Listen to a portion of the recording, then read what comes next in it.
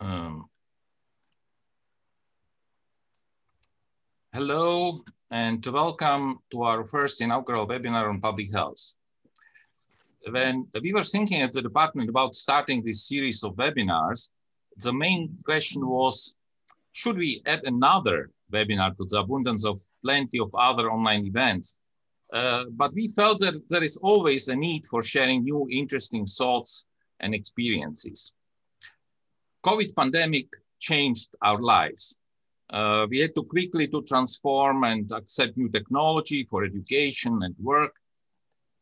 Maybe we all needed this lesson to reassess priorities and values in our life, to bring people and families closer to each other, at the same time to value social distancing. My name is Michael Grivna, and I'm professor and director of Institute of Public Health at the College of Medicine and Health Sciences, United Arab Emirates University. This starting series of webinars is part of the global campaign, This is Public Health. We are also very proud to be affiliated with ASFER, this Association of Schools of Public Health in European region. We will try to organize our webinars monthly on every third Wednesday with the aim of bringing interesting speakers in order to highlight different important public health issues. In this webinar, you will be able to ask questions. You can do so by clicking on the QA option in the middle bottom of your screen.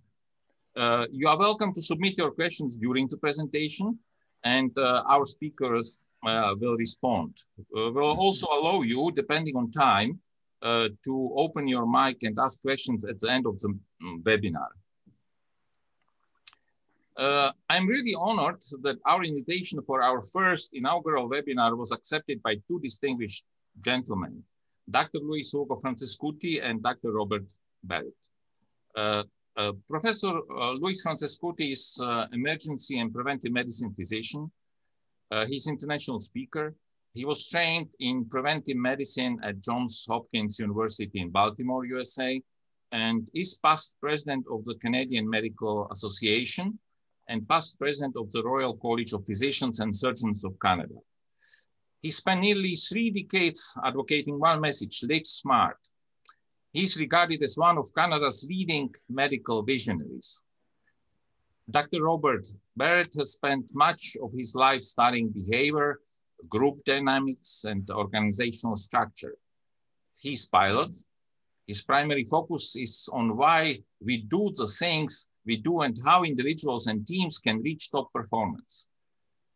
He has traveled to rural Nigeria to interview recruiters and leaders of death squads on how they indoctrinate fighters. He helped build Canada's first ever patient safety officer program for Canadian hospitals, lectured on intercultural negotiation for senior Canadian forces officers deployed to Afghanistan, and was a lead researcher or a unique program designated to investigate ways to mitigate astronaut crew conflict in space for future Mars missions. So welcome to our webinar, and Luis and Robert, the virtual floor is yours. Great, well, thank you very much for the honor of being your inaugural speakers. We're gonna try and make absolutely sure that we engage with the audience as much as is possible via Zoom. Any questions you send and any questions to the polls we put to you are anonymous, and hopefully we will have time at the end to have a fulsome discussion. Now, Robert and I have worked together for many, many years, and the genesis of our presentation started when we were doing some safety talks many years ago. And people kept coming up after and saying, have the two of you written a book about all this stuff? And so after 2 or 3 years of hard work, we actually did write a book called Hardwired: How Our Instincts to Be Healthy Are Making Us Sick. And we want to share some of those findings with you today. We're going to do it in little sections. It's obvious that we can't cover all the material that we would like to, but at least what we'd like to do is whet your appetite and get you interested in why things are the way they are. As was mentioned at the beginning, COVID has really made us realize the inequities that exist within our society and the consequences of those inequities as well. If I was to summarize the book in one word, it's basically that humans in the 21st century are running on outdated software. So in other words, the software that has kept us alive for millions of years is having trouble coping in the 21st century. And we're seeing the consequences of that in our emergency departments. As an emergency physician, I can tell you that on a daily basis, I see the failure of humans being able to cope with 21st century life. We see it in our young people and the stresses that they're under and the direct impact of social media and how social media is having primarily a deleterious effect on our youth. And so what we need to do is start identifying worldwide how we can reset or put some patches in so that we can survive in the 21st century. It's not that we're not spending enough money. We're spending more than enough money on so-called healthcare. In the United States, for example, the Institutes of Medicine showed us that 35% of all dollars spent in the United States are totally wasted. And so for an annual budget that's in the trillions of dollars, that's an enormous amount of money that could be redirected to making a difference at the end of the day. So what we would like to achieve at the end of this presentation is to just get you to say, I never thought about that, or that makes sense, or wow, if that's true, then how we're going to reorient our policymakers and our decision makers to start making the right decisions so that everyone has access to good health. I think it's going to be a fast-paced presentation. We're going to be going back and forth, and we're going to start off with a simple poll to find out where our viewers are signing in from. So Ismail, if you could put up the poll. This takes 1 second. You just get your mouse, go over the region that you're joining us from. I'll do it as well. And then just hit submit on the bottom. And then we'll get you those results in probably 2 or 3 minutes. And just to share with you where people are joining us from. So I'd like to turn it over to Robert to tell us a little bit about how we came up with this idea, these thoughts, the book, and what we're going to try and get across, especially in terms of what you can do to change your life and the life of others around you. Robert, over to you. Yeah, thank you very much, and thanks for having us on. Can everybody hear me? Okay, yeah, that's great. Yeah, thanks for having us. It's a real pleasure to be here. Louis provided us a great introduction to the general theme of the book, and I thought I would just take a moment just to describe maybe some of the 30-second theory that helps inform the book. So when Louis and I were asking the same question, why do we do the things we do? Louis, as an ER physician, of course, sees the serious medical consequences of some of these behaviors that didn't go so well and led to injury or worse. And from my world in the social science realm, I started looking at the same question, but more from a psychological, sociological, and partly anthropological view as well of why do we do the things that we do.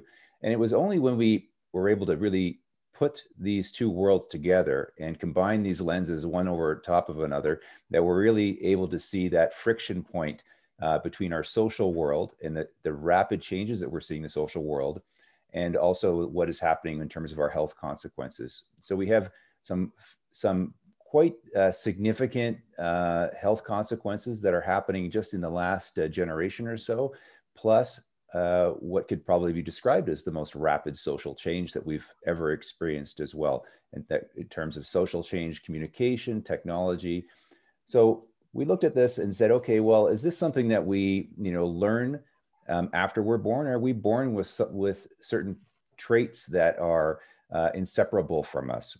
So this gets into the great debate about whether we're born as a blank slate, the tabula rasa, where our culture essentially fills in the blanks and then also helps us be who we are, or whether we're born with certain heritable traits that have evolved with us that then inform our behavior. So in the book, we do have evidence of both, but the book does lean towards hardwiring. And the evidence of both would be, for example, children who are born with certain evolutionary hardwiring, but then because they're exposed to maybe trauma or stress, that starts to change their patterns for the rest of their life as well. So really, we have this hardwiring, but it's almost a lack of respect for the hardwiring that really gets us into trouble. And I think that's where the main focus of the book is as well.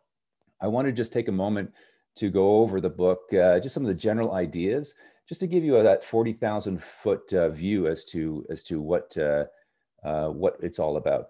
So we start off with the idea that hospitals are a place that you really don't want to be around if you can avoid it. Of course, we have to go to hospitals sometimes, but the reason we don't want to be around it is because of the preventable error that we see in hospitals. So we have some fascinating statistics, for example, that 1 in 4 individuals going into a hospital will experience a preventable medical error. And preventable medical errors now kill more people in the United States and in Canada and other parts of the world than car crashes or strokes. So that's where we start the conversation from. We talk about why do we crave bad things.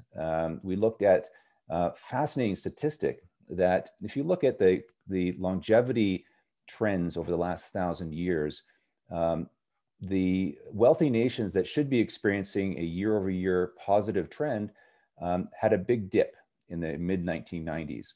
And if we look at the United States, they are slowly starting to recover from that dip in longevity, but still experiencing a lack of longevity, particularly in what we call midlife mortality. So midlife seems to be an emerging area of concern, and primarily because of the habits and lifestyle habits that we have. For example, we look at the opioid crisis. We look at substance abuse, smoking. These are lifestyle habits that tend to cause us to pick up diseases much earlier in life. And we're seeing this with respect to midlife mortality as well. We look at children. We have an entire section on children that look at how their brains develop, particularly the architecture of the brain from bottom up towards the top of the brain, and how we see screen time and other stresses playing out with respect to that architecture and what happens in the brain when they're exposed to those stressors. We see, for example, childhood ADHD has risen about 800% in the last couple of decades.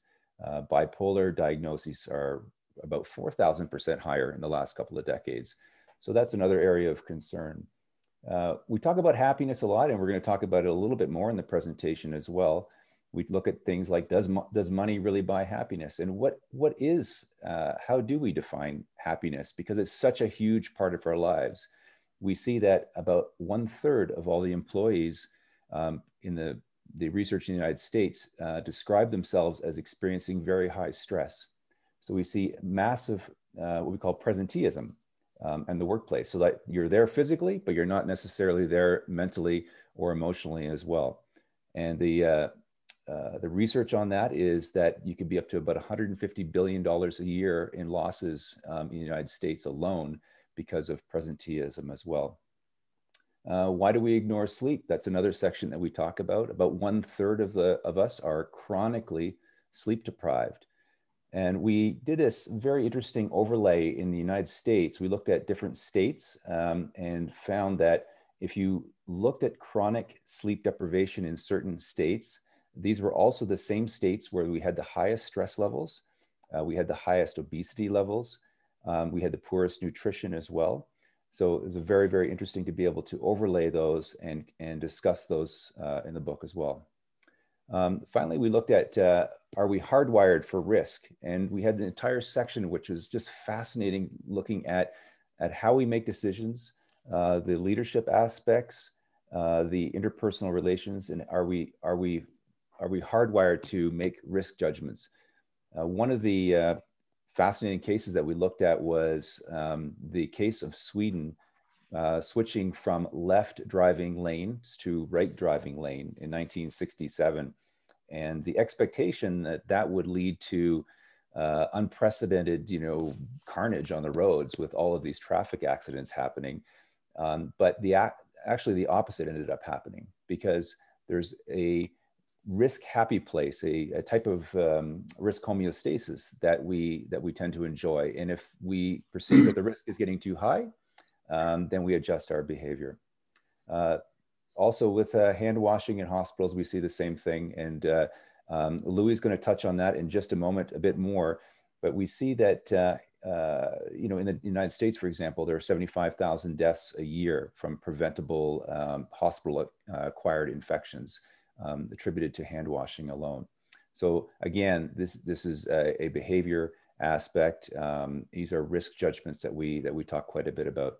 But that's just the kind of the overview of the kinds of themes that the book talks about. Obviously, we go in quite a bit more depth, and the book is very well researched as well, where we look at many cases and cite that research as well. But I'm going to pass it over to Louis again to pick up on the idea of hospitals and some of the error that happens within hospitals. Great, thanks, Rob. Ismail, do you have the results from where people are joining us from this evening? So the Middle East, Europe, North America, Africa, Asia. Okay, well, we got a good spread of people from all over the world. So we're going to look to you for your wisdom as well over the course of the evening. As Rob mentioned, we start the book off by talking, you can take it down, Ismail. We start the book by talking about hospitals and how dangerous hospitals are. As someone who works in an acute care inner city hospital, I can tell you that I don't go to work thinking I'm going to hurt someone or planning to hurt someone, but hospitals are very complex systems that have humans in them. So in spite of all the technology, in spite of all the pharmaceuticals, in spite of all the systems we have in place, it's still someplace that you would rather not be. I've yet to meet a patient that actually wants to be a patient. So in the 30 years plus that I've been working in medicine, I've never met a patient that wanted to be a patient. So when I had the opportunity many years ago to visit Muscat, Oman, and participate in their visioning exercise of where they wanted the health of Omanians to be in, I think it was 2050, you know, I gave a provocative talk, was how to improve the health of the nation, get rid of the patient. And so we know that there's 3 risk factors: smoking, inactivity, and poor nutrition, that contribute to 4 major diseases: certain cancers, diabetes, cardiovascular illness, and pulmonary conditions. And that accounts for 50% of all the disease burden out there is attributable to 3 risk factors.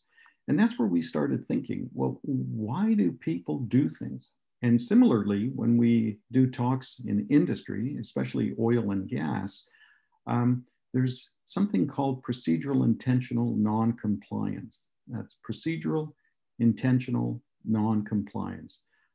Basically, you can translate that into, why do smart people do dumb things? And so there's got to be something that's driving us as humans that are making us do things that we know are inherently wrong for us. So we've got to be hardwired, because the fact that we're seeing the same diseases repeat themselves all over the world means that it's something to do with humans.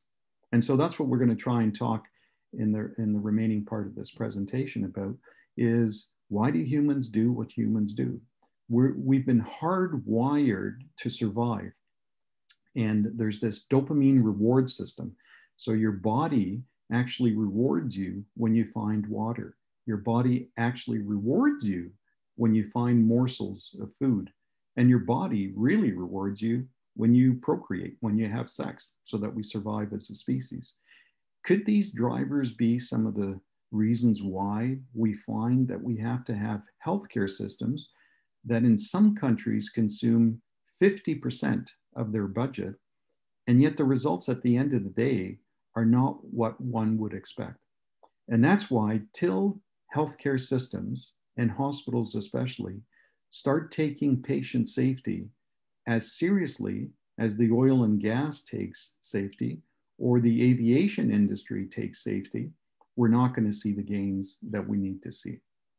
So if you work in healthcare, you should stop and say to yourself, well, if what Robert and Louis is saying is true, then how can we continue harming our patients?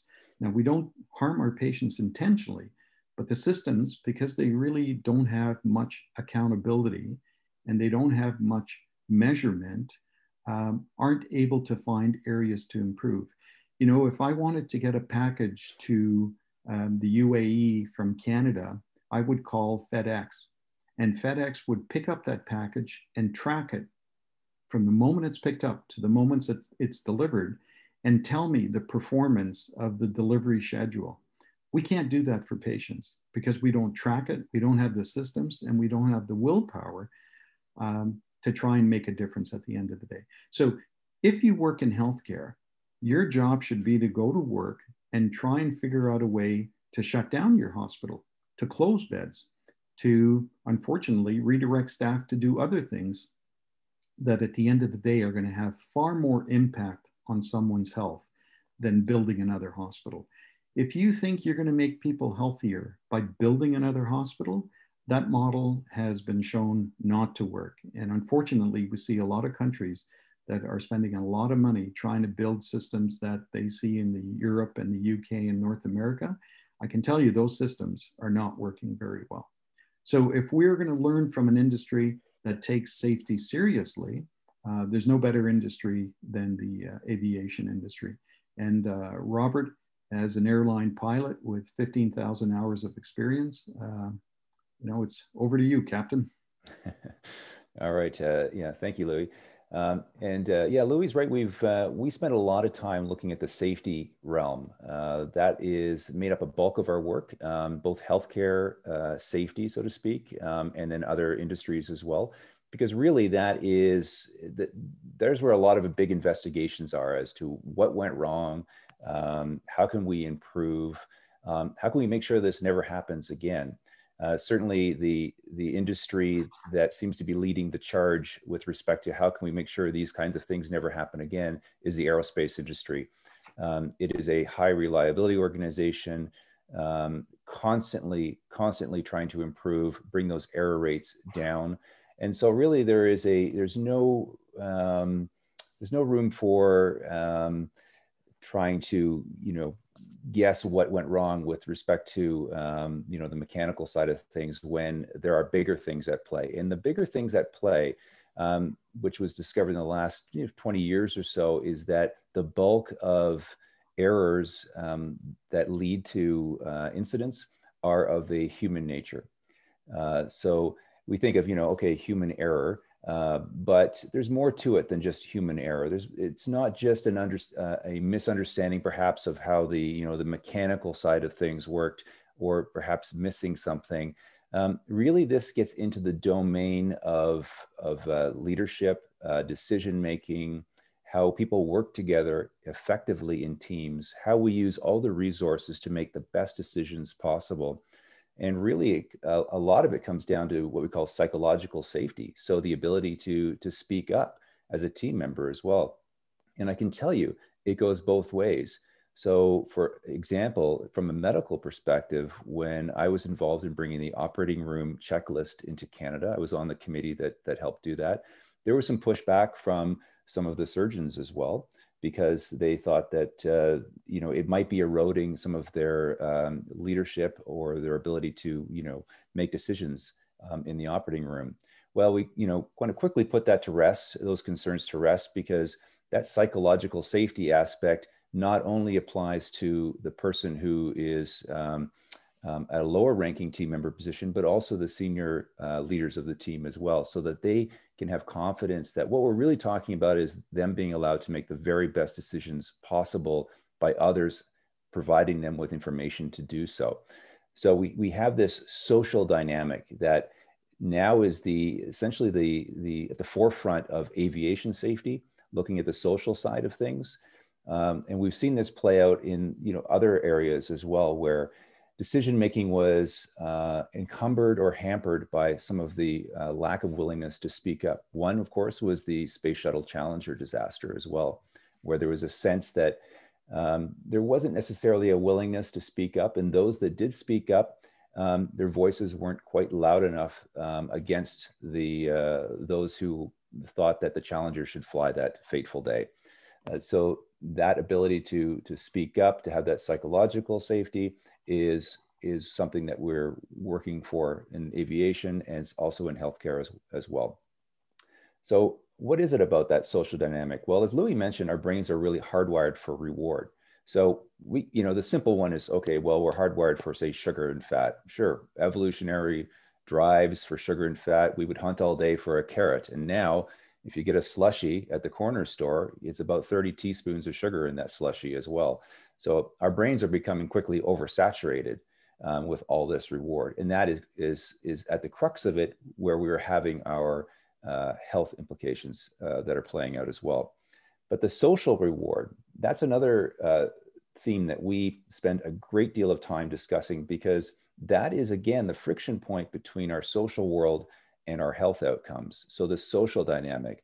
Louis mentioned dopamine, the dopamine hit. So we pull out our phones from our pocket and we get a dopamine hit.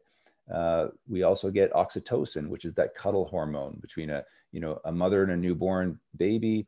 It's the hormone that's released when you have long duration true love between spouses as well. It's that sort of that warm feeling that you have, that oxytocin release as well.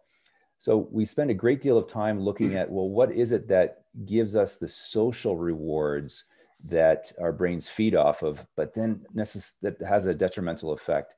And social media ended up being at one of the top of our lists as well, particularly looking at adolescents. So adolescents have a period of their lives where their peer influence is has much higher weight for their decision making than anything else. So they will do things to get those likes on social media. They'll do things to get that peer acceptance.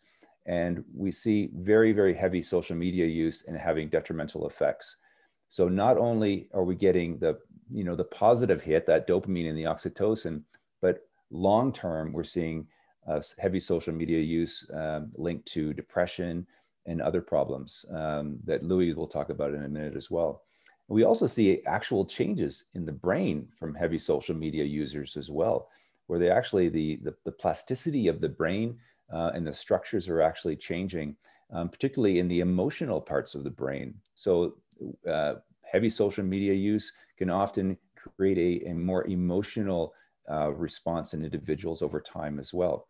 So that's takes away from some of that resilience that we have. So, but the ability to push ourselves away from social media and our phone is very, very difficult. This is an intoxicatingly rich stimulus environment with the social media in our phones. So about 95% of us will look at our phones before we're falling asleep, which obviously has an effect on our melatonin, but it also has an effect on the way that we interact. So social media makes us feel a certain way, particularly for adults, whether we start to compare ourselves to others. So this also inhibits our sleep as well.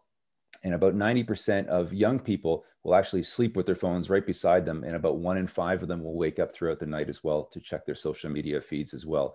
So their brains are constantly active, and this is having some big significant health implications. So I think I'll pass it over to Louis again, and we'll look at how some of these things play out in our everyday lives and some of the ramifications of those from a health perspective. Okay. Well, Robert, just checking in with time. It's half through. I'm hoping people are enjoying this. I'm hoping we're not going too fast. The question and answer is open for you. If you want to ask a question at any time, just send it in. But we're going to do another quick little poll. If Ismail, you can bring up this poll. Very simple question. I'm just going to ask you to think about this for a second. Are you lonely? The answers are yes, all the time, more often than I would like. No, I am very lonely. Oh, no, that should say no, I am not lonely. Okay. So are you lonely? Yes, all the time, more often, or no, you're not lonely. Sorry about that typo. So you take a second and answer that. And while you're doing that, I'll just continue and tell you why this section is so important. I mean, if loneliness wasn't bad for us, you would have to ask yourself, why in the UK do they have a minister of loneliness? If happiness wasn't important for us, Why? And then the last time I checked, the UAE had a minister of happiness. So happiness and loneliness, anxiety, stress. And the World Health Organization tells us that depression is now the leading cause of disability worldwide. So when you take a look at all these things together, you can easily see why suicide rates are up in the United States.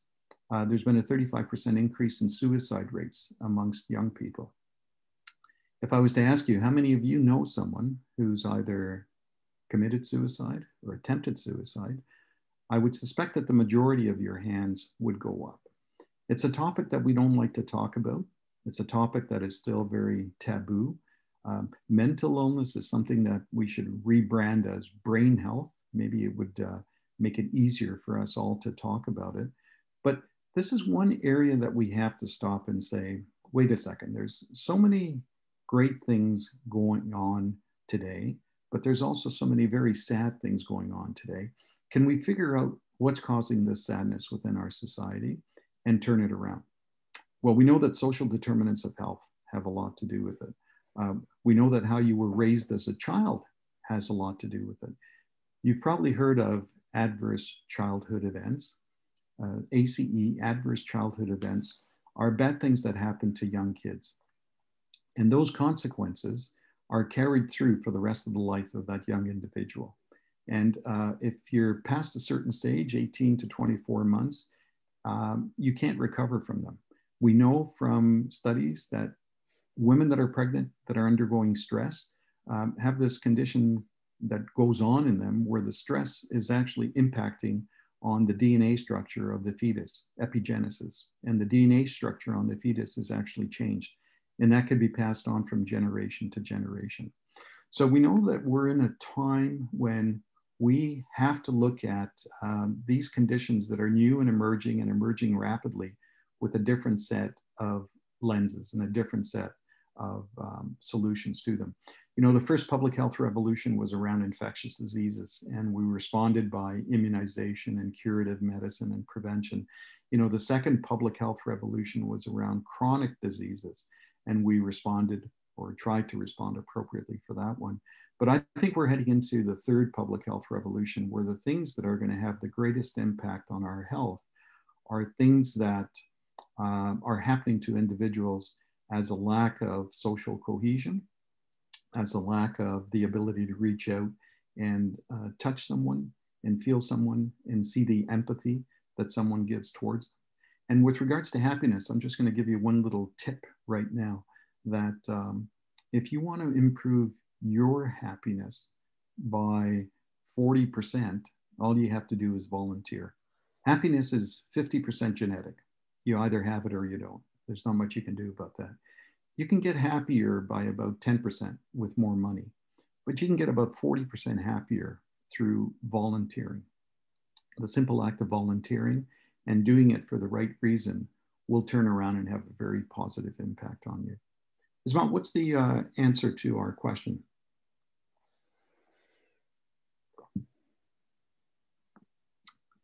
Ismail, if you can post the answers. Mm-hmm. Okay. So what we have is a lot of people that are responding that they're quite happy. Now, what we can do, we can take that down.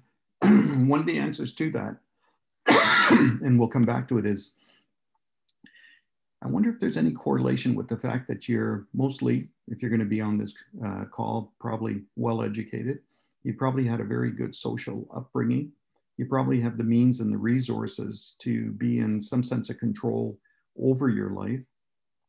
And you should probably ask yourself, I wonder if that directly correlates to the fact that maybe it has something to do with you being lonely or not being lonely. These are the drivers that we have to try and instill in our public policy makers on a macro level. The importance of social connection, the importance of the social determinants of health, the importance of equality, the lack of discrimination, the lack of racism, the lack of sexism. These are things that, you know, aren't all that, I know, interesting for a lot of people, but at the end of the day, they probably have far greater impact on your health than adding another ICU or another doctor or another nurse or another pill. So if we, want to start getting into some specifics, we're going to have a conversation on willpower and on happiness. And I turn it over to Rob to go in that direction. All right, thanks, Louis. Do you have time for a question? There was a question that came up, whether we are primarily focusing on health or whether we should consider this as well-being. How would you make the distinction there? Well, I think that we focus on well-being. I think for far too long, we've tried to focus on health. The social determinants are something that aren't very well taught in school. But if you have someone that's brought up with all the social determinants of health adhered to, if you have someone that fills all of Maslow's hierarchy, then what you'll do is you'll have someone that's in fairly good health. So I would say focus on the well-being because it's something within our realm, and to start advocating and having those conversations. Another person asked if the recording is going to be posted for viewing. Yes, we're going to do that. I keep trying to recover from a past trauma. I've tried several things. Any advice on how to approach this step? Yes. So for those of you, as I mentioned, that may have gone through past trauma, this is something that is incredibly difficult, as you know, as you've struggled with this. Some people are able to move on. Some people are not able to move on. If you find that it's something that's consuming an enormous amount of your time, you're thinking about it, you're having trouble sleeping about it, it's affecting your relationships, it's having an impact on your friendships, then you should seek professional attention, whether it's through a primary caregiver or whether you need a psychologist or a psychiatrist. Don't neglect it, all right? Don't neglect it because it's not going to get better on its own. So Rob, over to you, and then we'll come back to some of these great questions. Yeah, great, thanks. So Louis left off on the question of willpower, and that's something that came up quite a bit during the course of our research, putting together the book.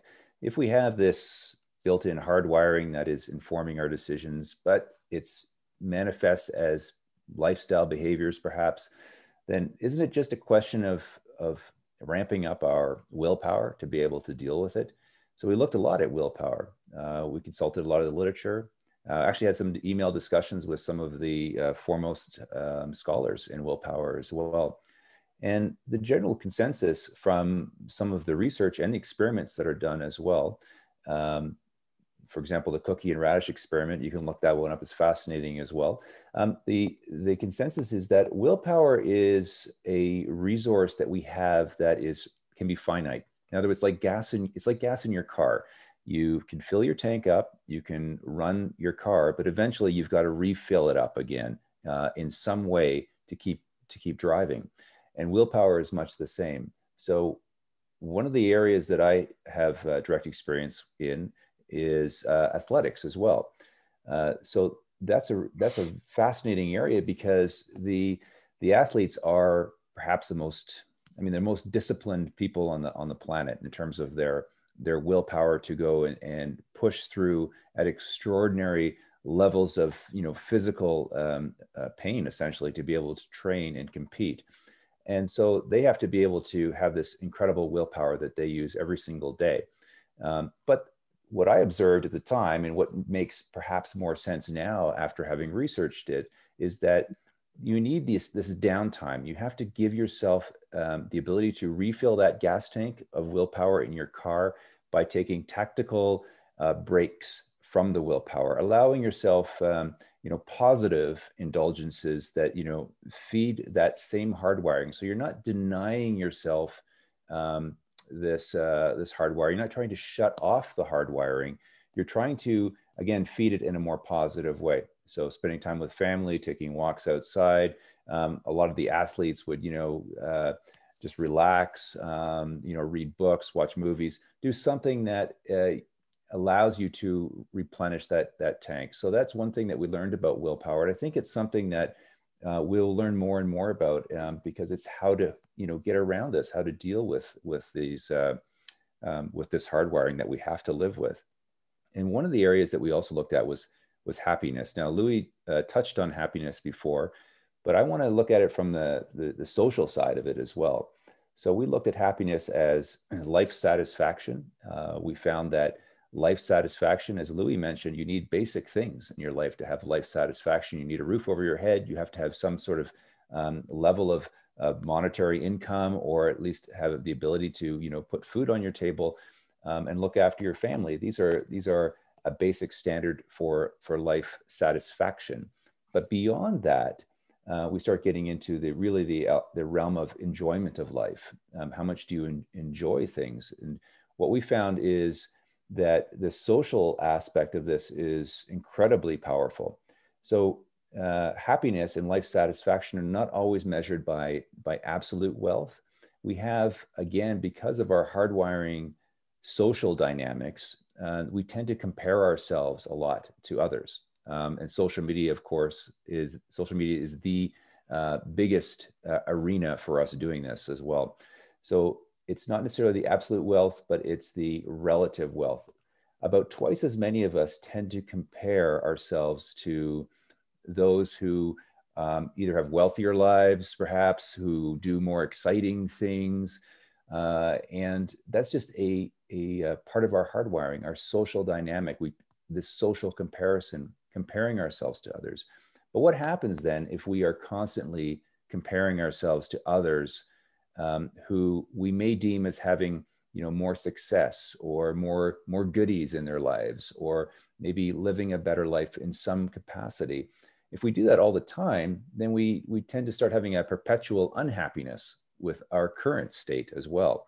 So we looked at happiness from a country to country perspective, and looked at the countries that are happiest, and found that the places and the countries that tend to be happiest have the ability to somehow move around this idea of comparing themselves to others who may have more. They have a more egalitarian culture. They are able to look after each other and have stronger social networks that tend to level out that hierarchy of the haves and have-nots. So that is a very, very important message. It can start with you, though. It can start with the idea that, of consciously not trying to compare yourself to others, trying to live more in the moment, and trying to enjoy the things that you have as well.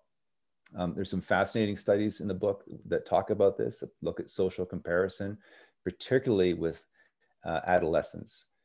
One fascinating study in Fiji looked at young girls in Fiji in the mid-1990s. It was done by an anthropologist, where some of the habits of the young girls were to enjoy life in the social dynamics of their family. And when they introduced television, and particularly certain American shows that portrayed young girls and young women as having, these great lives and, looking a certain way, then the young girls started to have dietary issues such as purging. And it wasn't just a small problem, it became an enormous problem as well. So that the idea of constantly comparing yourself to others has some serious health consequences. And we're seeing this now throughout social media as well, and the effects of that. And we discuss that quite a bit in the book as well. Robert, in the interest of time, we've got 15 minutes left and we've got about 15 questions. I'd like to see if we can just switch into answering as many of those as possible. Yeah, I'll pull them up. And then that way we can cover the remaining material we were going to cover as well. So the first one from Asma is, I think, right up your alley. It's, I don't think the comparison between the healthcare sector and the aviation sector is a fair one. In the healthcare sector, most of the decisions are personal, while it says, in aviation, they're automated. I keep hearing comparison, but I don't think they're similar to compare in the first place. Do you want to comment on that? Yeah, for sure. Okay, so good question. So there are levels of redundancy perhaps that are built in, which means that there are automation of, say, the aircraft is one area, one level of safety perhaps. But what we're finding is that when you look at things that have gone wrong, those tend not to be the problem for the most part. What tends to be the problem is the social dynamic, the the interaction of the human with human. So the team environment, the decision making. So although there is that amazing level of automation that happens in an aircraft, and other industries perhaps that have, you know, similar levels of automation, nuclear, and perhaps some aspects of medicine as well, the domain that is the big question mark that still yields the most errors is that human element, and that's where the focus is on. And when we look at the healthcare industry as well, that's clearly where the most work needs to be done, but it's also equally evident in aviation. These are learning organizations, the high reliability organizations. These are where they end up looking at all the near misses that happen. They look at all the threats that can lead to problems, and they find that much of this can be mitigated in that human domain as well, and that includes aviation. So I'm finding this is the best part of the presentation, having your questions and trying to answer them. And I remember when I did my PhD, they kept asking questions, and they kept asking questions till I was comfortable saying, I don't know the answer. So I've learned that a long time ago. So if I don't know the answer to some of your great questions, I'll just tell you. But if you email us, we'll send you our email, we'll post our emails at the end of the presentation. We'll try and get back to you as well. There was one from Anonymous that says, what about the data showing that there were fewer deaths when doctors were not readily available? Well, that's absolutely true. I know that when doctors go on strike in various parts of the world and you take a look at the data afterwards, there is less deaths. And the reason for that is if you don't interact with the healthcare system, chances are you're not going to, receive an error unintentionally. So you're absolutely correct on that. Another one says, you seem to indicate that not being lonely means happiness. Aren't they different things, Rob? Yeah, so I mean, not being lonely means happiness. I'll read the question. You seem to indicate that not being lonely means happiness. Yeah, absolutely. So you can be unhappy or happy, irrespective of whether you are lonely or not. So they are quite different things.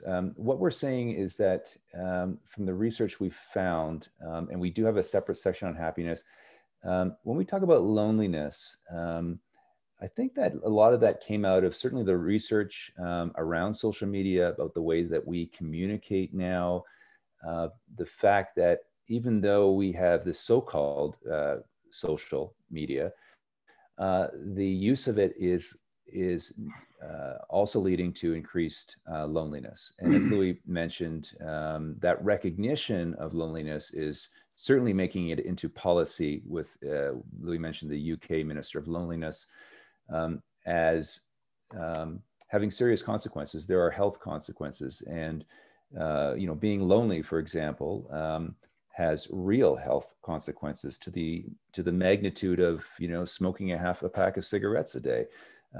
So that type of loneliness we looked at in the book as being directly linked to actual physiological health consequences as well. The happiness side, I think that what we found was that that ended up being a very interesting adventure, looking at what happiness is, particularly looking at the health outcomes and how that the social dynamics fed into that as well. So yeah, they are separate things, but I think they are most certainly related. So another one, I'm going to give Yusuf a heads up. Yusuf, you've asked and you made some very good points. If you would feel comfortable to just turn on your mic and video, and in a few minutes, maybe just sort of articulate that, because there's a lot of really interesting things in there. Enes Bendak asked about what are your thoughts on Dunbar's number? I don't know much about Dunbar's number. I remember it basically, somebody said that you need about 150 individuals in your life. Now, we know from the Rosetta effect and other effects that the more people that are meaningful in your life on a daily interactive basis will have a positive impact. Now, I know that sometimes family dynamics are terrible, but if you're having positive people around your life supporting you, then I think the number is arbitrary. I've heard numbers that it takes 40 individuals to raise a child properly, sort of the extended family, and there's an African saying on that as well. But yeah, Dunbar's number, I don't know. I mean, just stop and ask yourself, do you know your neighbors? Do you know people around you where you live? That would be a great place to start, by introducing yourself to neighbors and letting your neighbors know that you're there to support them in whatever way you possibly can. Yeah. I'm currently in quarantine in Nova Scotia.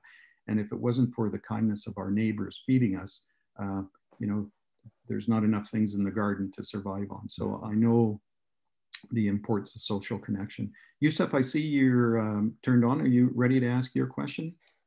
Yes, I am. Go ahead, Yusuf. Okay, thank you so much for letting me in, actually, in this inspiring presentation, as usual. The first question is about a trend in futuristic studies, which basically talks about smaller communities for control, for looking more into the social determinants of health. And I think it's a theme probably you have mentioned in the book. I haven't read the book yet, but it's something I've been calling for, and Dr. Francis Scotti knows that very well. Smaller community are easier to control, easier to be more cohesive, and actually in some parts of the world, this structure still exists. So the Ministry of Loneliness or sort of will not be needed if we really pay attention early enough to stop what you have just called third public health crisis related to loneliness. Unfortunately, what's happening in many parts of the world, we're still living the era of trying to catch the Industrial Revolution, although we have seen the ugly face of Industrial Revolution. And it's to our communities here, they are just agricultural communities that saw the results of the Industrial Revolution. And yet we are still walking the same old paths that people have shown that it did not work very well. So it's just when I pose the question is basically if there is a model that you explored during writing the book that will advise communities at different level of development to catch on certain things so they don't go the same path that other communities went through, and to the extent that they really the whole thing of breaking down the community and the smaller community has led to more of burden on healthcare system, on the social systems, and so on. That was the essence of my question. Okay, so Yusuf, I'll answer that while Robert goes through the rest of the questions and sees if there's patterns to them, and we want to try and get to as many as possible. But Yusuf, there is a country, Denmark, that has done this and done it very well. Denmark has not opened a long-term care facility in over 25 years. Denmark is every day closing acute care facilities by providing communities the opportunity to age in place. So seniors are provided support in their home up to 24 hours a day and provided housing that they can adapt to. So as they get older, they need less housing, they move into smaller housing, but it's all done within the framework of a community. And so you're absolutely right. The trend is to go towards smaller communities. And this is where Dunbar's number becomes important. If you know everybody within your community and you feel that they're part of your community, then you get that sense of safety. You get that sense of comfort. You get that sense of support. You get that sense of independence. You get the sense of wanting to volunteer to help others. And it becomes a sort of a self-perpetuating cycle as well. So you're absolutely correct. I think we need to start talking about the fact that we're in the third public health revolution. And once we acknowledge that, then we can start looking for concepts from around the world and sharing them with each other, because no one place has it all. We have to take the best of different places and share with each other and put them together. So I'm very glad you brought that up. Robert, did you pick up on any trends? We have 6 minutes left. Yeah, I think I'm going to combine a couple of them here because they're very similar, and I think it's an important point. So there's some questions that talk about the pressure that people feel in our current society and community, and always have to maintain a certain image and keep up with others. And it's very stressful. And if you feel like you don't do this, you'll disappoint your family. And how do I begin to navigate this? And I think there's also another question that's very similar too about in our modern life, how do we normalize the idea of that you have this inevitability like a machine that we have to get around as well. So how do we navigate the stress that we feel? And I think that I think inherently we do sense this, and I think this is an important part of the book is that inherently we do feel that our world is changing, and that there is a type of stress that's associated with this. And as Louis has pointed out, this stress manifests in real physical and health issues. And it's only when we begin to look at that social aspect and how change is happening. In fact, we make the argument that our health will now be determined more so by our social world than anything else. So how do we navigate this stress? And Louis might have some ideas as well, but I think just what Louis was saying as well is that we have to look at some of the evidence and some of the examples of where we have been able to make some successes. And this is in the domain of networks, community networks, family networks, so that you feel that you have that social support. And once again, we feel that when we have that level of support from our colleagues, or our family, or our social networks or community networks, we know that they have our back. We do feel better about that. And I think our outlook becomes more positive as well. Louis, did you want to add anything to round out that answer? Yeah, no, I'm just really excited by the depth of the questions, because people, like the last one, will trying to limit the size of a community lead to social exclusion. That's excellent. You know, as you're starting to think of possible solutions, you're thinking of side effects as well. You know, when we started this book, we were wondering, you know, why are things the way they are? And we're convinced that humans are being asked to do impossible things with software that doesn't work.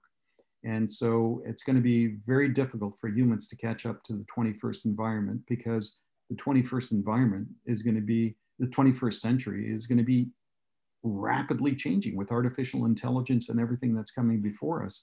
We're playing catch up. And so I don't think we can ever expect to wait from an evolutionary perspective that we're going to catch up, because the world is just changing too rapidly. So what we hoped to capture in this book by the title Hardwired is to get people to think very differently, because, you know, complex problems don't have simple solutions. And we're always trying to find simple solutions for very complex problems. Obviously, you know, we've got 2 minutes left, and I'd like our host to have the final words. But Rob and I, especially with Zoom, it's so easy to continue this conversation with anyone. If you're teaching a class and you'd like us to join your class, or if you have an association, or if you've got a ministry, wherever, I mean, Rob and I can make ourselves available to have a conversation and continue this conversation with you. And we learn so much from your questions. So this is a learning exercise for us as well, and it keeps our brain sharp. And we're just so excited to meet all you new friends, and you know, to be able to share virtually around the world some ideas, and hopefully collectively we can put our best thoughts forward and make a difference at the end of the day. So I'd like to turn it over to our host, and to those that sent us questions, we'll give you our email address. We can continue this conversation, but I think we got a really good cross-section of questions in, and hopefully this has been of help to you. It's definitely been of help to Rob and I. So thank you so much. It was incredible, really, session, and I think we could stay even like another hour. So maybe it is like pity that we had only 1 hour. So thank you, Louis. Thank you, Robert. It was really excellent presentation. It was very thought-provoking. I would like also to thank all those who were helping to arrange this webinar. It is like management of our college and UA University who gave us green light and supported organization of this webinar. The organizational and technical team, Mr. Al-Sajir, Ismail El-Konaisi, Dr. Ifat El-Barazi, and Ms. Shams Al-Shamsi. Of course, thank you all of you who participated today for your interesting questions. So I think it was really very exciting. Our next webinar will be on November 18th, and it will be, topic will be fake news and public health. So it could be very interesting also. So please follow us on social media to find more details. We look forward to see you next month.